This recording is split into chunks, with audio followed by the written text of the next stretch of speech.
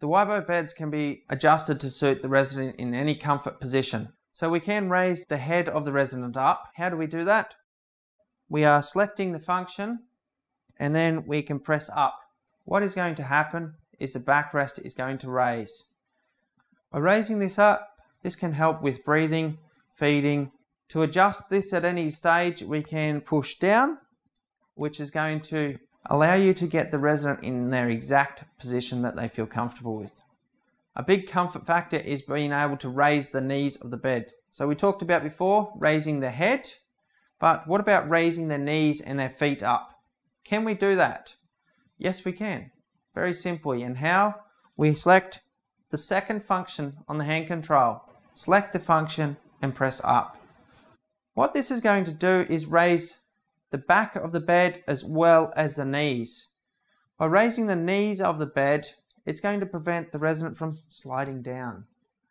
This brings a nicer, comfortable seating position. The Wibo beds have a unique function.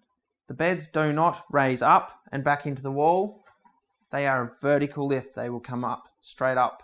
How do we utilize this function? On the hand control, we select the third function down. So 1, 2, and 3. It looks like the whole bed. So select the function and then we press up.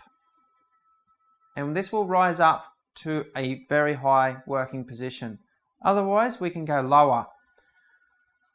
With the beds at this site, they will lower down and they're going to stop. They're going to stop at a sit to stand height.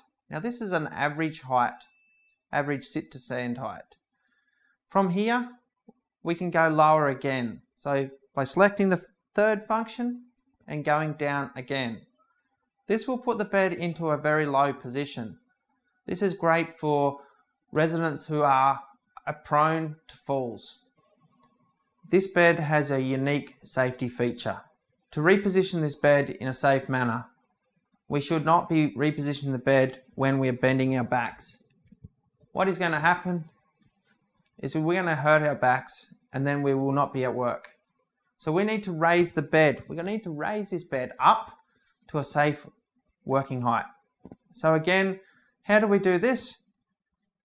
Using the hand control of the bed, selecting the third function down and pressing up. What we are going to be able to do from this is it's raising the bed up to a safe working height, but we'll also be able to find the brake pedal on the bed. We can also look underneath the bed. Are we about to run over any towels or things that are going to prevent us from repositioning this bed safely?